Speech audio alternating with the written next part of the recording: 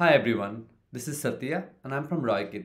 In this video, I'll show you how to create professional form like contact us form or admission form. And this will completely free and it will hardly take 2 minutes of your time. And after watching this full video, you can create a form as per your wish. So without wasting time, so let's start. First, you need to log into your WordPress account. Then you need to click on plugin and click on add new plugin. Then in the search bar, type Forminator. This is the app. You need to click on install and activate that plugin.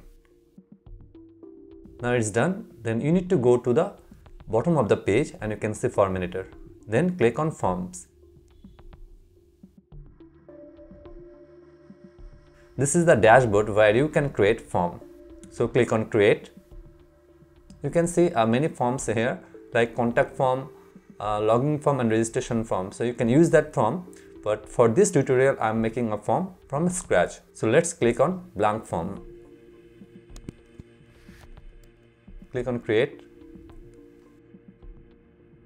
So at the left side you can see many options like field, appearance, email notification. From here you can change the setting of your form. So here click on Insert Field.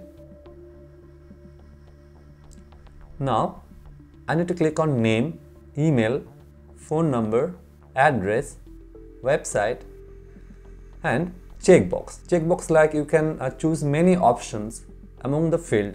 So you can use that option here, as well as you can also add select like your country. You can use any country under drop down menu.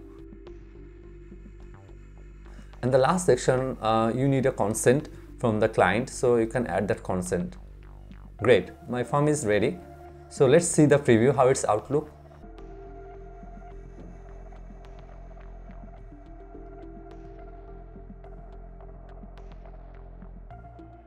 Now my form is ready. So here I just want to show you that how to change checkbox. You can add any name or any field. You can choose option.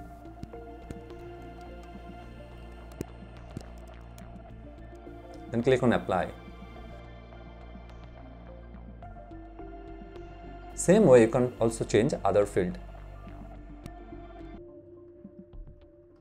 This is the drop down section. Then click on apply. In the upload file sections, you can change anything like PDF, signature or anything like that. And the last stage, that is consent. You can write your own terms and condition. And then after that, you need to see that preview of that form. You can see I have changed this gender and this drop down section.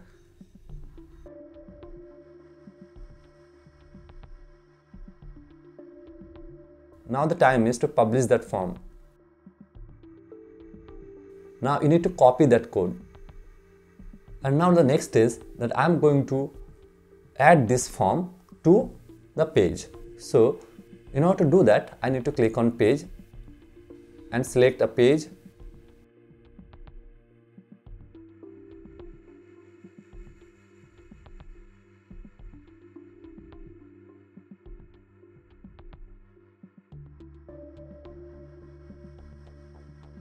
Add a new container, select a field, click on plus sign and search shortcode. Drag this and paste that code. Now my form is ready.